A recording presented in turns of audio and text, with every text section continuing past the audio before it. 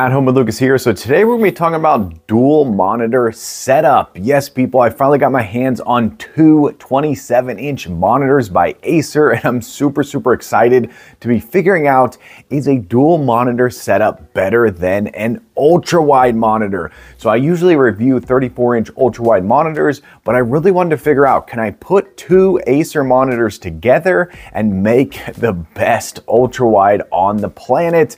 This thing is going to be absolutely amazing. It's 27 inches plus 27 inches diagonally, making a beast of a monitor. In this video, we're going to be figuring out, can you just simply buy two monitors with the existing stands, put them together and make an ultra wide, or do you have to go out and buy a crazy mounting stand that has hydraulics and all kinds of other crazy stuff in there? So in this video, we're gonna be figuring out all of that and more. We're gonna put the ultra wide head to head with the dual monitor, and we're gonna figure out which one is perfect for you. Because I've always wondered, is the ultra wide the best of the best, or is a dual monitor better for a lot of different reasons? So we're gonna figure out all of that and more in this video. Right, let's get into this Acer Nitro EDA series. These are WQHD 180 Hertz panels. When I say these, I say that because I have two of them. So we're gonna be making a dual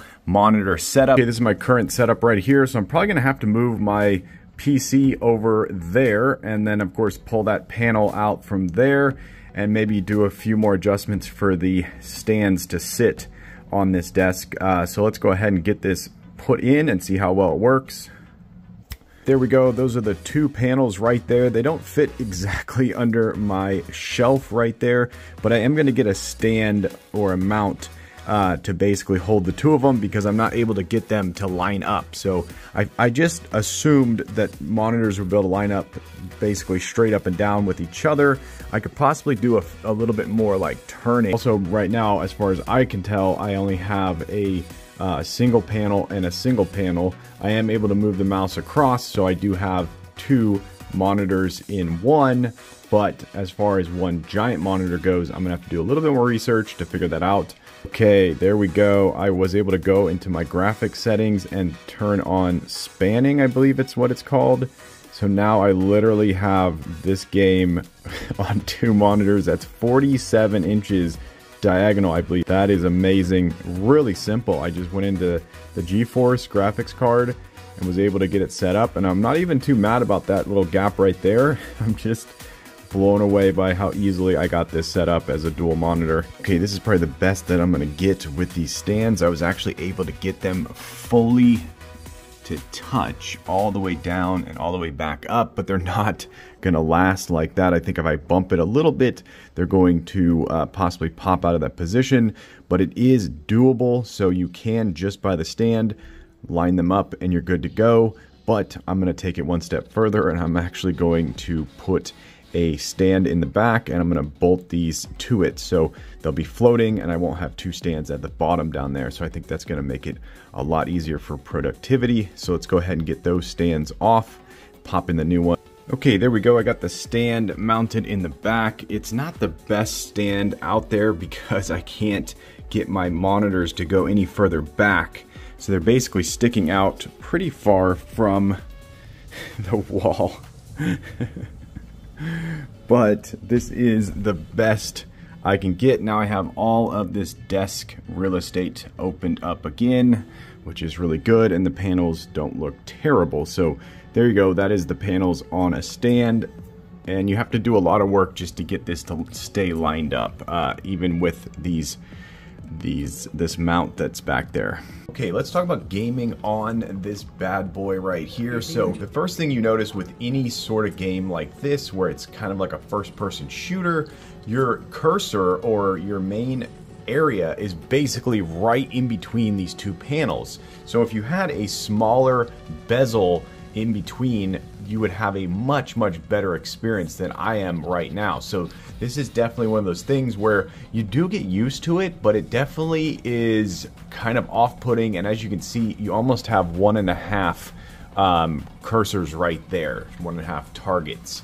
So it is one of those things where I guess if you're playing like a racing game, this would be totally fine. But anything where you have you know, a main place to shoot right in the middle, it's going to be very off-putting and really, really strange. But like I said, you do get used to it. It just takes a minute. But yeah, so the immersion is absolutely incredible, though. It is really top-notch, really next level. But if I'm going to compare this to an ultra-wide, I'm going to say an ultra-wide is going to be so much better, mainly for this part right here. You're not going to have, you know, this whole thing. But for the price that you're paying for this size, I think we figured out this is like 47 inches or something in diagonal. So gaming on this, you're going to get immersed. If you're doing a, you know, racing game or some other game where you don't need to worry about the center of the screen, you're going to be good to go. And then also what I noticed was Portal 1, so this is Portal 2. Portal 1 did not work on here at all. It was it wouldn't go full screen basically. But yeah, so this is definitely a super immersion, really, really cool. I'm going to give gameplay on this not as good as an ultra-wide. I would actually rather have an ultra-wide than this thing. But, you know, like I said, for the price you're paying, this is unreal. Okay, I definitely had to do a lot of work to get this thing set up the way that it is right now. It was not easy. I had to do a bunch of different things where I was adjusting the display, and I finally got the display to be 5120 by 1440. So that is my monitor resolution right now. The scale is 100%, and it wasn't easy. I had to mess around with a bunch of different things. I had to go into my graphics card, and that's where I really was able to switch it over to get it to actually work. And right now I have one giant monitor right here, but there's a lot of reasons why I actually kind of want just two separate monitors, so an extension basically instead of one giant one. And the main reason is, I'll go ahead and load up a YouTube video. I'll show you. Okay, so here we go. This is one of my YouTube videos. So I'm going to enlarge this to the max, and there you go. You get this very, very strange, slightly off-center sort of look with these giant bezels on either side, and it really makes you not want to view it like this at all. There's only a couple times where I can view it like this, so you're basically never able to get true full screen with any sort of YouTube videos. And what I ended up doing was this a lot. I would just put it into theater mode just like that, and then I would have this whole second panel over here to do something completely different. But yeah, it was definitely one of those things where I at times just wanted this whole thing to go into full screen mode, since I was doing stuff over here as well, separate. So there's definitely times where I'm like, okay, I may just switch it back to where it's not one giant screen. So dual monitors, it's not perfect. It's definitely not a perfect marriage. Okay, let's talk about multitasking on a dual monitor setup. And I have to say that it's not much better than a 34-inch ultra wide. I feel like I can get the same amount of panels on a regular 34 ultra wide than this, and this is actually a little bit more tricky. You have to do a little bit more work just to get these all lined up. This of course is Windows 10, so I'm not able to just snap everything like in Windows 11 where you can have multiple cards and they all snap perfectly on. Windows 10 doesn't want to do that. They just want to give you two cards, one on each panel. But this is multitasking right here, so if you really need to do it, you can do it. Cool thing is, if you want to just go into one panel, you can just go over to the side just like that, and then you can open up your next browser and you can shoot it over to the side like that, and so it really understands the dual panel. Okay, now we've basically maxed out the UFO test right here. It's running as fast as it possibly can. So we have 180 FPS, we have 90 FPS, we have 45 FPS, we have 23 FPS, 11 FPS, and 5.6 FPS at the very bottom right there.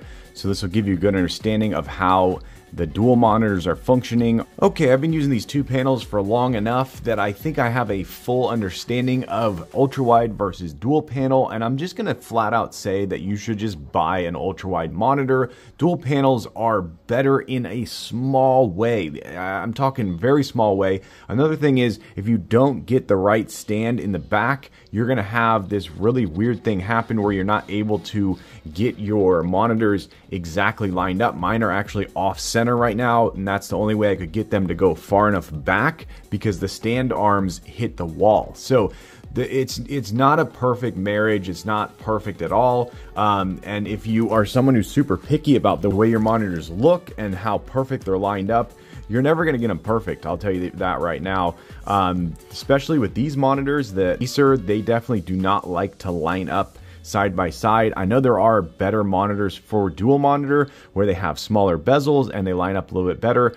But I'm just going to say, if you're thinking about dual monitor versus ultra wide, go with the ultra wide 100%. I'm actually looking at a 45-inch or 47-inch ultra wide right now that I'm going to review next. So if you're not subscribed, definitely get subscribed because that's going to be really crazy. And these monitors really showed me that I can handle a lot more on my desk than I had originally thought. So this has definitely been a great experiment, but I am not going to be a dual monitor person.